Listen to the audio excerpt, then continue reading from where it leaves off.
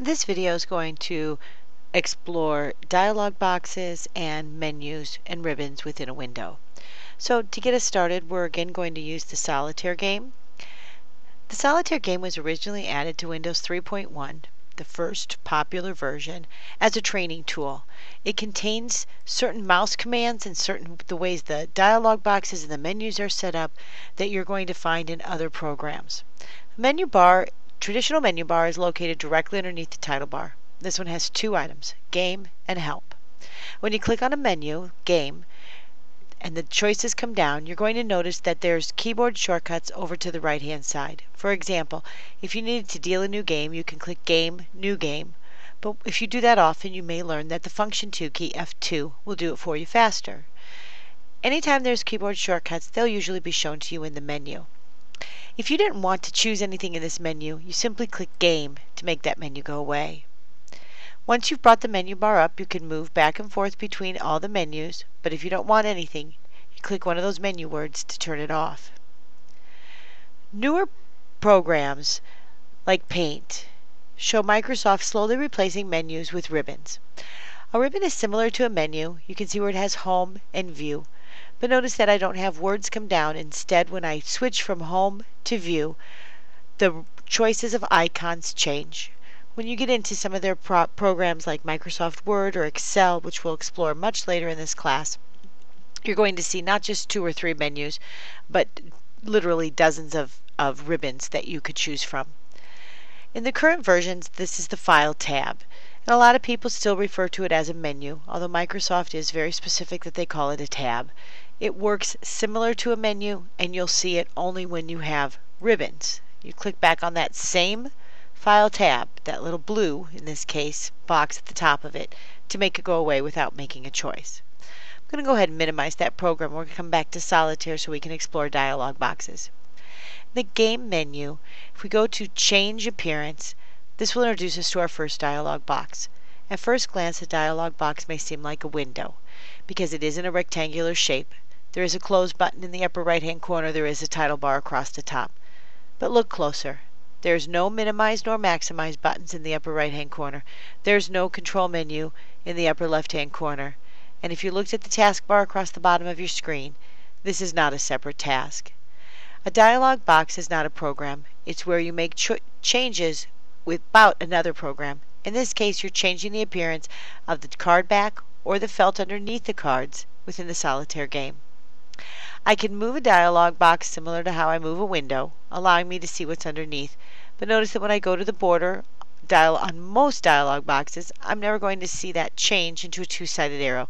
Generally, dialog boxes cannot be resized. I'm going to go ahead and make my choice and click OK. You're going to see the design on the back of the cards or the felt underneath, whichever I chose, change. I'm going to go back into that same dialog box, Game, Change Appearance. This time when I make my choice, I'm going to point at it and double click. In this case, a double click is a shortcut for 2 single clicks. I could have single clicked the choice and then come down and clicked OK. In many dialog boxes, you may see that a double click will be a shortcut for 2 or more single clicks.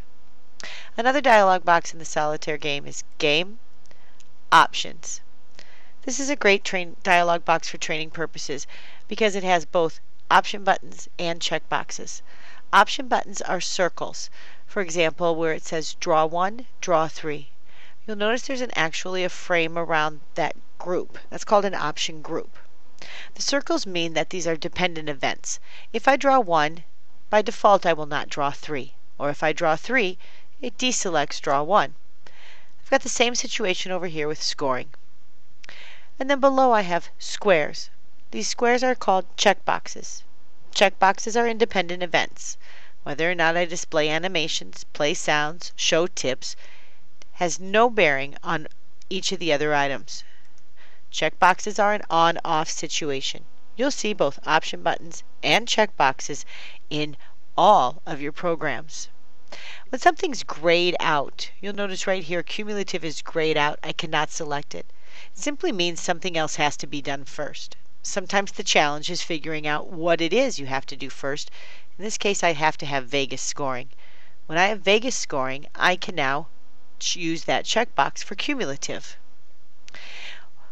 A dialog box in the bottom right hand corner will always have at least an OK, usually a cancel, and sometimes an apply button.